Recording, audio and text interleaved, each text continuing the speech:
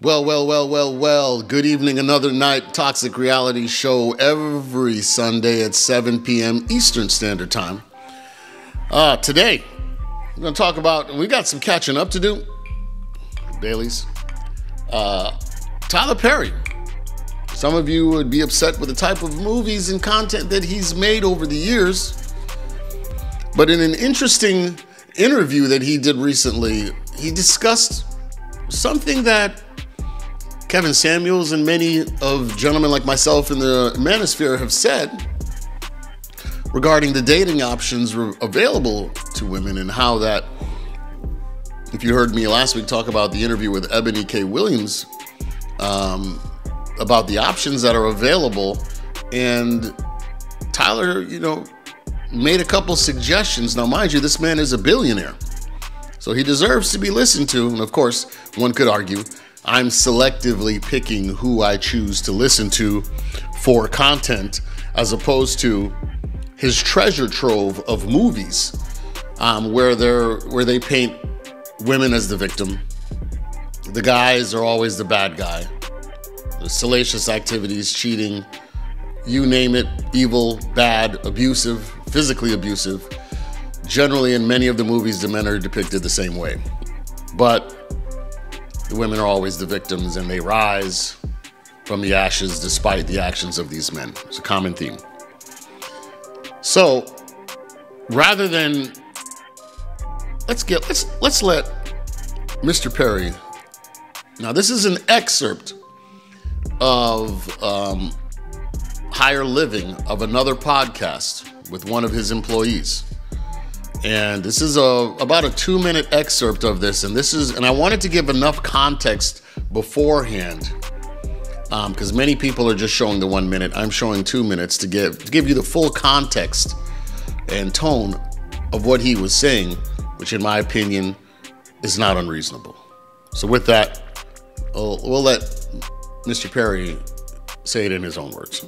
Meet me at my worst. Yeah. And we were all like, wow. Yeah. That's it. Yeah. That's it. And anybody who can't do that, that doesn't mean they're not worthy of you. That means that they need to either attempt, try, learn, find out enough about you to be able to figure out what that is. Yes. And that's not money, because you listen, a lot of women, especially black women, and I might get in trouble for saying this, but I will. In our society right now, black women are making a lot more money for the most part than black men, right? There are a lot of black men who are successful, but for the most part, black women are making the money. So if you can find love, if that man works, at whatever job, and is a good man and is good to you, and honors the house and honors his wife and does what he can, because his gift may not be your gift. Exactly. That is okay. That's not somebody who's beneath you. Yeah. That's somebody who came to love you at your worth, right? Yes. And as long as he's secure in himself to know that, yep, she makes most of the money, all I can pay is the light bill. As long as she's comfortable enough to say, I'm gonna cover the mortgage and all the other stuff, you've handled the light bill, baby, you can take me to dinner every now and then. That is fine. Yeah. That's fine. Yeah. But that's so hard for a lot of people to take in, because that means, no, I need somebody they need to make 5 times more, and I got to have, well, go on, keep your list, baby. Yeah. God bless you, hope it happens. Go on, keep your list. But when you talk about just someone to love you and support you, I know people whose men can't touch what they make. But when you see them together, that love, that support, that I got you, babe, it's a beautiful thing. It is. Yeah. It is. Yeah. Meet me at... Now, full disclosure, I've met Mr. Perry years ago with the business that I owned in Atlanta. Now, that business has been closed, but I did have some non-compete, non-disclosure agreements in place. I think it's okay for me to say that on my experience of meeting him, I don't know him like a best friend in his business, But the few conversations that we did have personally, it's a good man.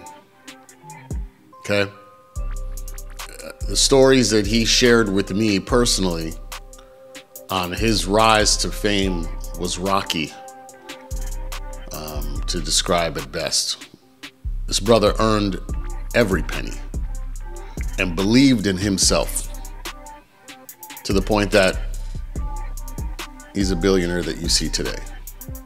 And later on, as the show gets going, I'll share a funny story regarding Mr. Perry, Mr. Tyler Perry. And because he was a client, I still refer to him even today as Mr. Perry. I don't call him Tyler. I don't address my clients like that. And although he is no longer a client for my business, I still have that respect and reverence. And based on those conversations, I can tell you it's a good brother. That being said, you heard his words on this podcast.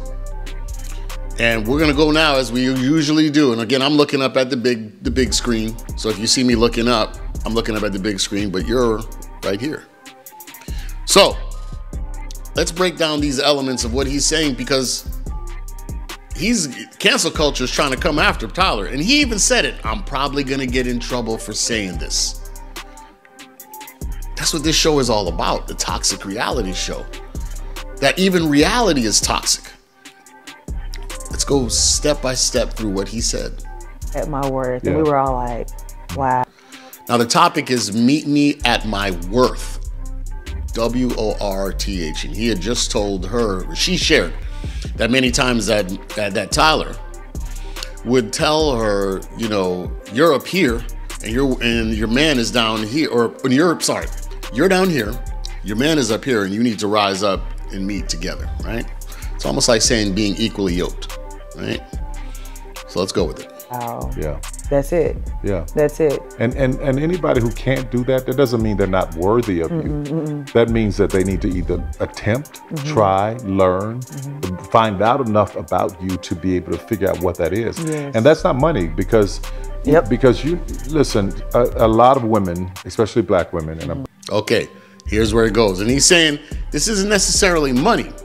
He's saying, listen, if there's somebody that comes into your life, man or woman, that they need to meet you at your worth. Like you're at a plane right here. I'm ready to settle down. I'm ready for marriage. I'm ready for whatever. And he's saying, let's switch to a better view. But I will. He's saying, pause that. He's saying it's not necessarily a financial thing where a lot of women are like, well, he needs to make X, Y, and Z and 6-pack, 6 figures, 6, all these numbers, right? He's saying he just needs to be able to meet you there on a emotional connection where this man just loves you, right? And it's not about money. It's not about this, that, and the third, but just genuine love for another being, which is beautiful. And that's what he's saying. Let's let him continue. In our society right now, black women are making a lot more money for the most. Now let's talk about that. That's a whole show topic. But understand the hierarchy of power that exists in America. There's white men, there's white women, there's black women, and there's black men. Latino above black men, Asian above black men, and black women. So when you look at the dynamics in the United States, although black men and women, black men were above black women because the black men were taking care of the household. After the 60s, the paradigm shifted. So we laid down, bled, struggled for our sisters. They advanced in career, got the opportunities, and then said, why aren't you guys carrying your weight? Because we took all the beating. We laid down for you so that the family can come up and rise. You about you. That's the difference. And so to say, I help you up the ladder, and then you to look down at me and say, why aren't you coming up here? Because I don't have anybody to lift me up like you did. Let's let Mr. Perry continue. Part than black men, right? There are a lot of black men who are successful, but for the most part, black women are making the money. So if you can find love, if that man works, at whatever job, and is a good man and is good to you, and honors the house and honors his wife and does what he can, because his gift may not be your gift. Exactly. Now, your gift might be financial resources, because understand, when companies are trying to check off boxes when they hire people, they want to appear as diverse. Did you hire a woman or a person of color? A black woman gives you 2. When you hire a black man, you only get benefits for hiring a black person. But there's an advantage for companies to hire a person who's black and a person who's a woman. You get to check 2 check boxes with 1 person. So is it any surprise that many companies will overlook or potentially do, because with a black woman or a person of color and woman, if you get to strike 2 boxes, if that person's Native American, if they're Latino, if they're a veteran black woman, disabled, you get 4. So black men are at the bottom of the totem pole. And what he's saying again is, if this person loves you, and let me try to make sure I'm paying attention to people in the chat. What's going on? Mr. Fabian, I see you. After the MLK movement, the government set up to break the strong black family unit. That is absolutely correct. And what they did, unbeknownst to us as black men, we thought we're going to help and support and cheer on our sisters. But again, like I said, the example, we helped let you climb on our back, stand up and jump onto the 2nd floor. You didn't throw down a lifeline for us. And then you say, what's wrong with you? Why can't you get yourself up here? I didn't have anybody, right? That is okay. That's not somebody who's beneath you. That's somebody who came to love you at your worth. Which is an interesting statement for him to say. The words are so powerful. He's saying that person is not beneath you. Who said that person is? See, even Mr. Perry is basically saying that is the mindset that black women think black men are beneath them. I didn't say it. Just breaking down what he's saying. Right? Yes. And as long as he's secure in himself to know that, yep, she makes most of the money, all I can pay is the light bill, as long as she's comfortable enough to say, I'm going to cover the mortgage and all the other stuff. Now, the woman doesn't have any problem with covering the mortgage. The issue is, does she emasculate the man because he doesn't have the money? And likewise, on the other side, is that man, and that was a good point he made, is he secure enough? Because by nature, men are the provider, right? We think of ourselves as the one that provides, where we go out there and make the money. So when we are not doing that, it makes us feel as though something is wrong. That we're not doing what we're supposed to be doing, and we're operating outside our masculinity. So he's saying, if you're secure enough. So any man that's not cool with that is insecure? No, that man is just operating as a man. And that's our role as men, is to provide. And it's uncomfortable. This is not a security issue, sir. You've had a light bill, baby, you can take me to dinner every now and then. That is fine. Yeah. That's fine. Yeah. But that's so hard for a lot of people to take in, because that means, no, I need somebody to, who is, they need to make 5 times more, and I got to have, well, you can't, but.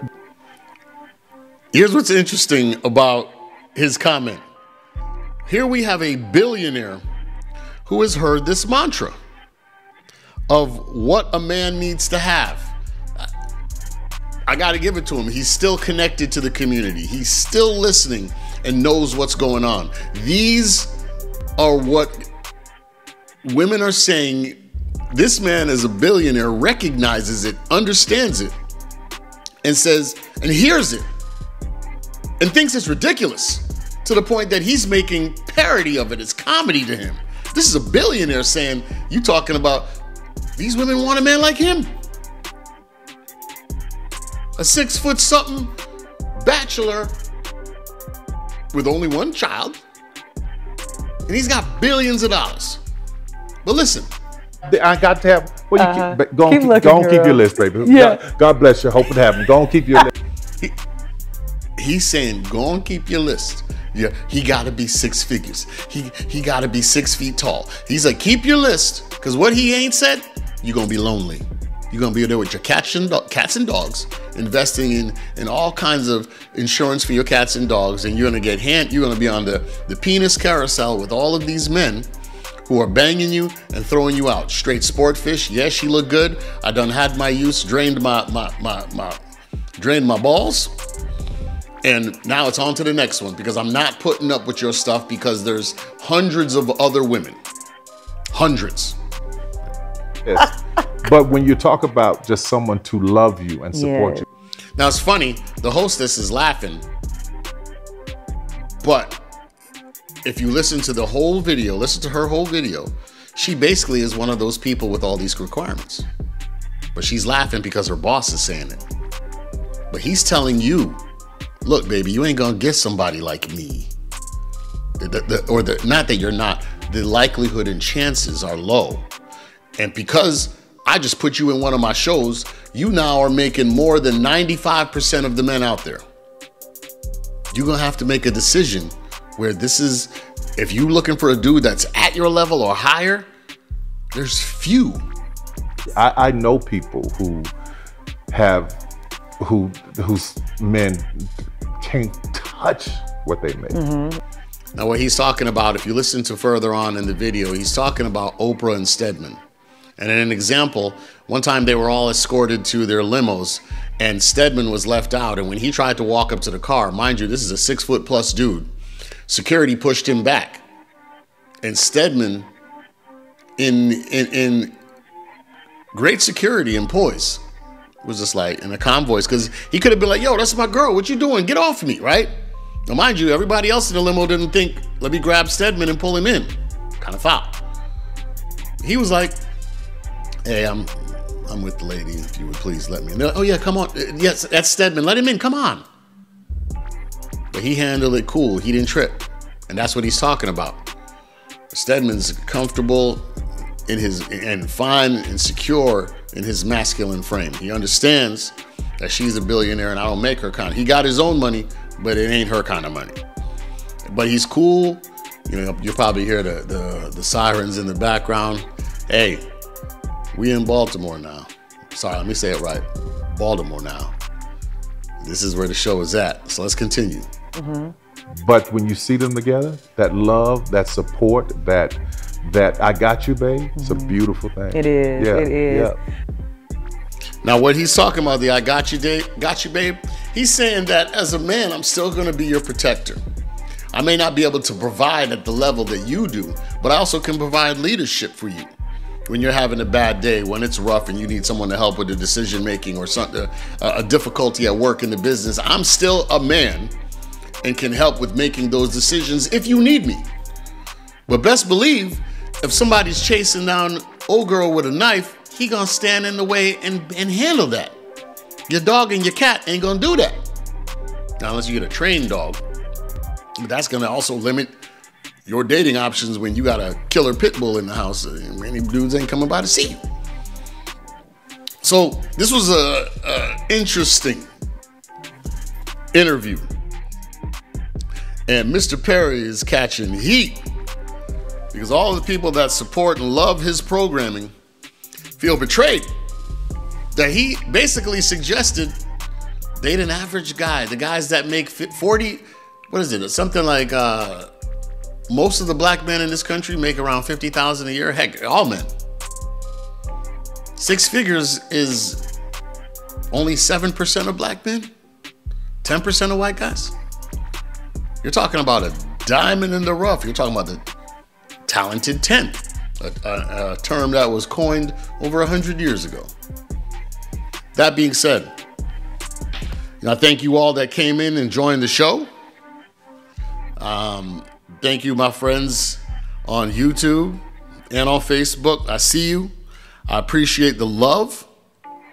And next week, we're going to get into another topic. I invite you to please become a part of the Toxic Reality Show. Man, I got paint on my hands. I was painting. I love doing work in my own home. That being said, I invite you to come through next week, 7 p.m., and we're going to get at it again.